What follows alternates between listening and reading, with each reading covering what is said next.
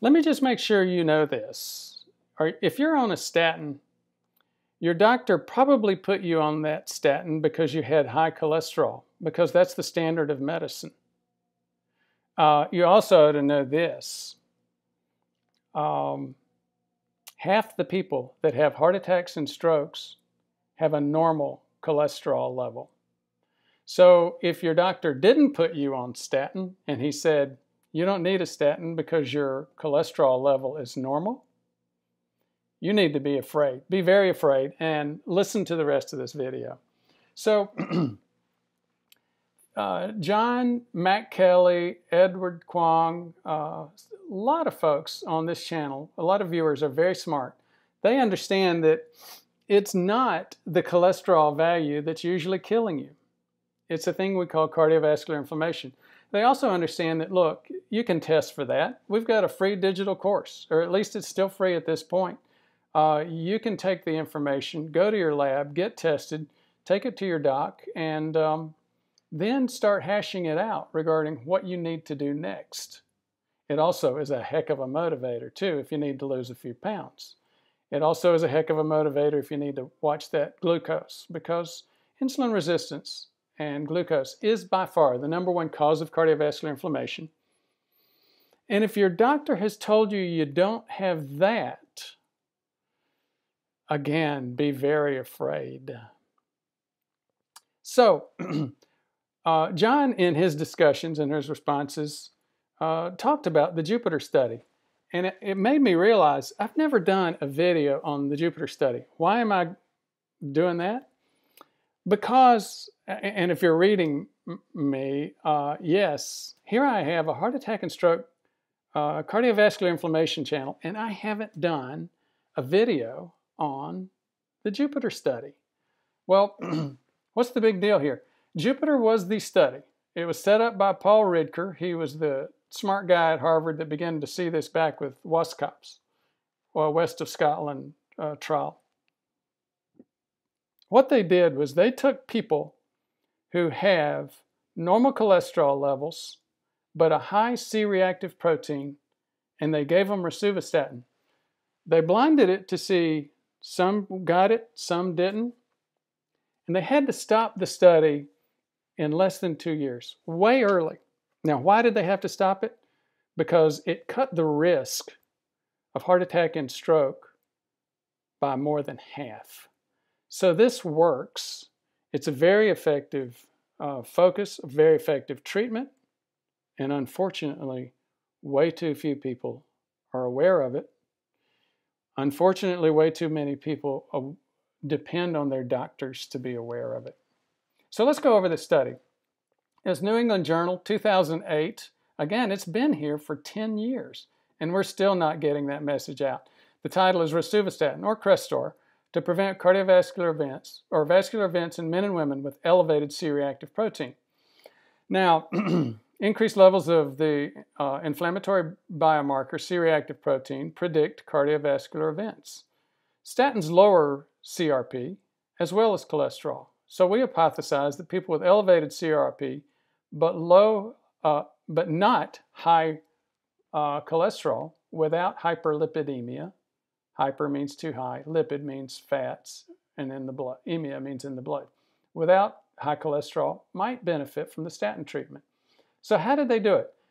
This is a big study, multi-centers, 17,802 apparently healthy men and women with LDLs less than 130. The average was about 100. Now, we'd love to get that below 70 these days, but at that point in time, we thought 100 was okay. C-reactive protein levels were 2 or higher. So again, they had what was considered a normal cholesterol and a high C-reactive protein. They gave them one group 20 milligrams of Crestor, and another group nothing, a placebo. The trial was stopped after a follow-up of 1.9 years. Rosuvastatin reduced LDL by 50%, which is no big surprise. It decreased high-sensitive CRP by 37%, also no surprise. The rates of primary endpoint, heart attack and stroke, dropped dramatically. In the treatment group, 0.77%, and in the other group, the placebo group, 1.36. Now, there's a fellow named Diamond that gets a lot of play on YouTube because he says, you know, when you're talking about less than 1% versus 1.5%, I'll take my chances without the statin. That's fine. But let me ask you something. If you're one of these people that has high C-reactive protein, you're suddenly in a very, very different category. You're not somebody that doesn't have any risk at all. So, corresponding rates of myocardial infarction or heart attack were 0.18 versus 0.34. So again, major drop in heart attack and stroke risk. Consistent effects were observed in all subgroups evaluated. And we'll talk about that a little bit because I'm going to go into the detail on this study. It's a critical study to know if you don't know it. Rosuvastatin group did not have significant increase in myopathy. You know, what about the side effects?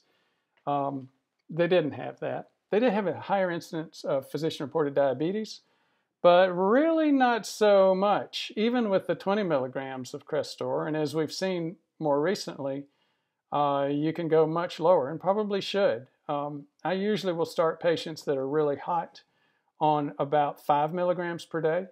And as we get patients calmed down, we get them to like 2.5 milligrams twice a week.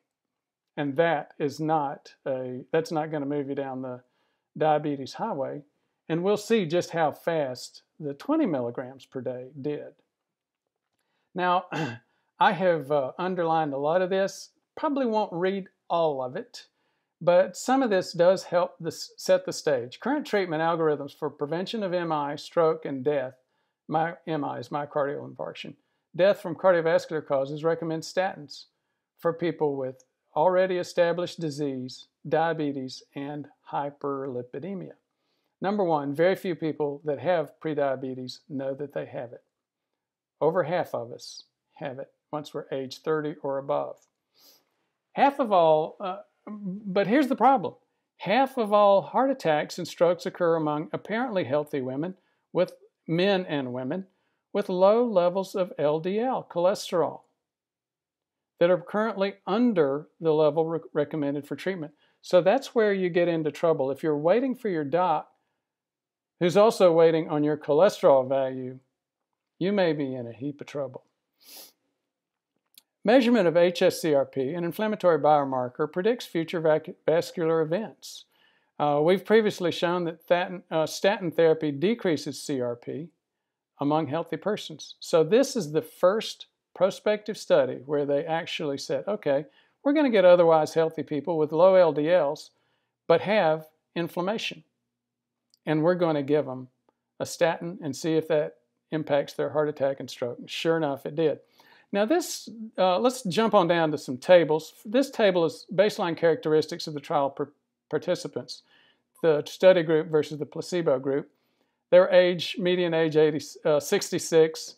So this was a middle-aged group. I'm not going to go through the details, blood pressure, gender, race, ethnic group, all of these things, BMI, all of these were similar. So they did good.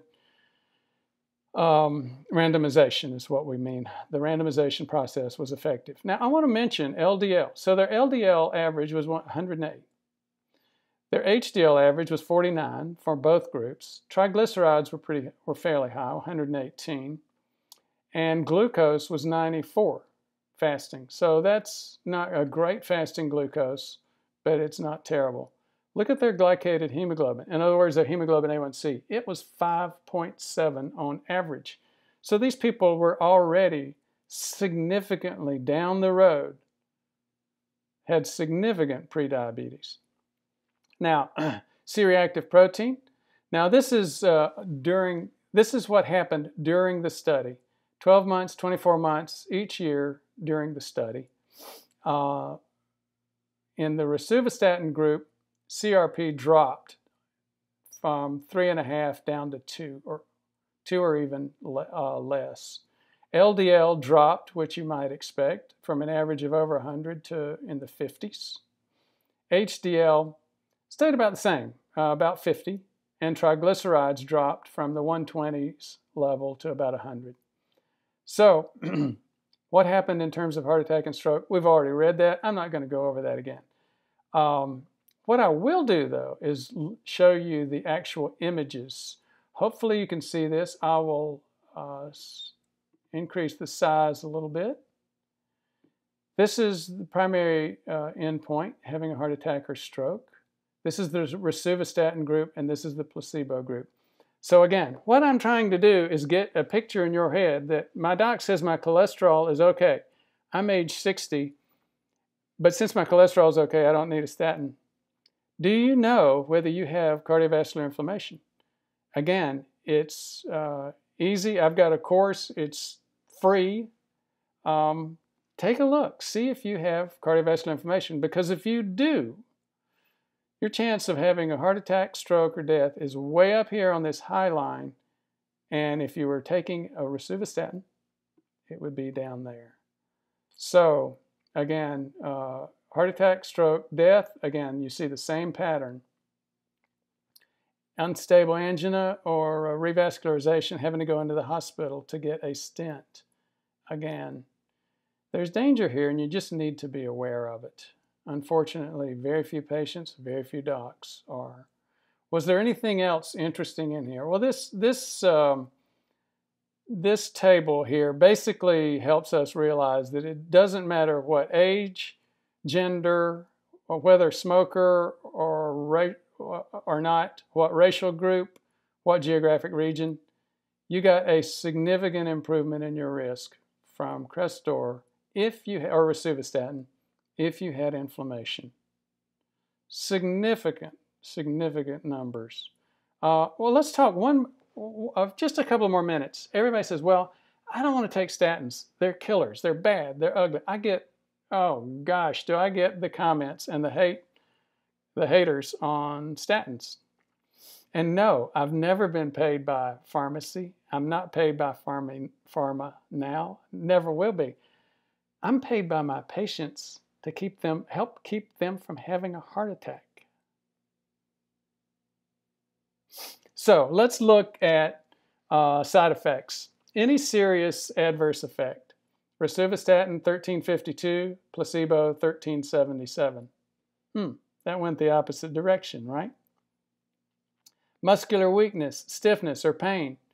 1421 for rosuvastatin versus 1375. As you see from the p-value, that very well could have been a random event. I don't think it was. I do think you did to get it, especially at the high levels that they were using, the 20 milligrams. Again, I start people at 5 and get them to 2.5 twice a week. How about myopathy, the muscle tenderness? 10 in the rosuvastatin group, 9 in the placebo. Rhabdomyolysis. That's the rhabdo means muscle, or it's a protein in the muscle. Myo means muscle, and lysis means to break up. It's the very serious, sometimes even fatal, breaking up of muscle tissue. You did have that kind of muscle tissue problem in one rosuvastatin patient out of 8,901.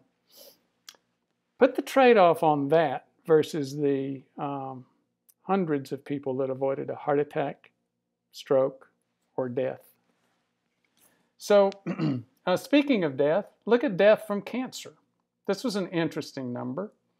35 among the rosuvastatin group and 58 in the placebo group. The probability of that happening at random is 2%. So a lot of people are not aware that statins can help prevent cancers as well. And it's still not understood entirely why. There's some thought that it has to do with the insulin levels and cardiovascular inflammation. But again, that's a different subject for a different video. Renal disorders, slight increase in renal disorders among the rosuvastatin group. Here's a critical piece. You say, well, it moves them down that diabetes highway. And yes, there were some that were diagnosed with insulin resistance or diabetes by their doc. Well, on average, they started with 5.8, and the hemoglobin A1C.